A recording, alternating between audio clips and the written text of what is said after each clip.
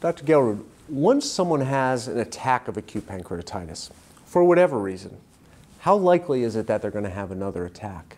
And what can we do to help prevent patients from having another attack of pancreatitis? That's a very good question, because when you have a patient coming in with an acute episode of pancreatitis, as we said before, 80% of the times it's going to be a stone that may have triggered the pancreatitis, or it may be a patient that is abusing alcohol with some other underlying predisposition.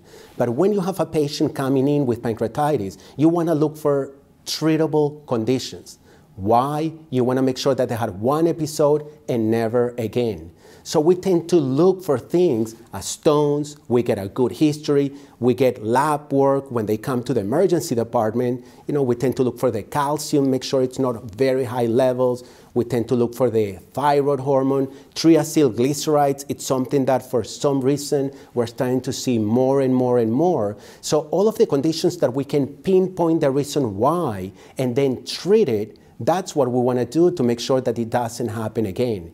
If we see a gallbladder with stones and the patient comes in to the hospital with pancreatitis, I want to make sure that the patient goes home not only comfortable without pancreatitis, but also without a gallbladder. And I think this is something that we can do in a high percentage of patients, not all of them, but in the majority. So that's how we prevent another episode of pancreatitis when they come in with this diagnosis. Yeah, I think that's really important, because no one really knows how many patients with acute pancreatitis, one episode, will get another attack, but it's a sizable percentage. So it's something that I tell my patients we really need to find out why this happened, because we really don't want to have to go through this again, and they agree. So very important to be aggressive while the patient's still in the hospital to try to figure out why this happened to them.